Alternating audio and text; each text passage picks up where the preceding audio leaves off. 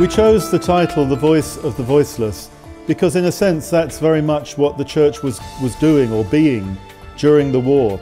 South Sudanese often spoke of their war as being a forgotten war, and it was the churches really who brought that war to the attention of the international community and who played a major advocacy role, which really did bring the voice of the voiceless out into the open. The church played a major role in ending the civil war which took place in Sudan, particularly in the southern part of Sudan, from 1983 to 2005. And a couple of us who were very much involved with the church work during that period, we realised that a lot of it had never been written down. And as we all get older, as memories fade, as people pass on, we realised it needed to be written down because there are a lot of lessons to be learned from it. People need to know what the church has done, and they need to know some of the lessons, both practical and theological, that we can derive from that.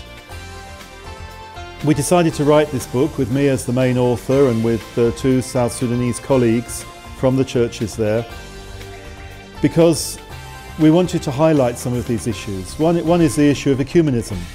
The church in South Sudan has always worked closely together, and that was our strength. Another was peace building. The churches probably didn't choose to be peace builders, but as pastoral agents, we felt that making peace was part of our role, and also development work and humanitarian work. We also wanted to explore the theology of incarnation, that usually when there's a disaster or an emergency or a war, all of the helpers disappear. All of the United Nations and the aid agencies and everybody, they evacuate. But the church remains with the people. Indeed, the church is the people. And during the war, the institutional church remained on the ground with the people all the time. And this is one of its great strengths. We hope this book will be of interest to a wide range of people. To South Sudanese themselves, who of course have their own memories of the war, but who may not have known everything that the churches did.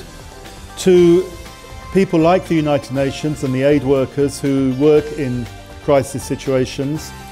To theologians, to students of history, to academics, particularly in the field of peace building. So we also hope it will just be an interesting read.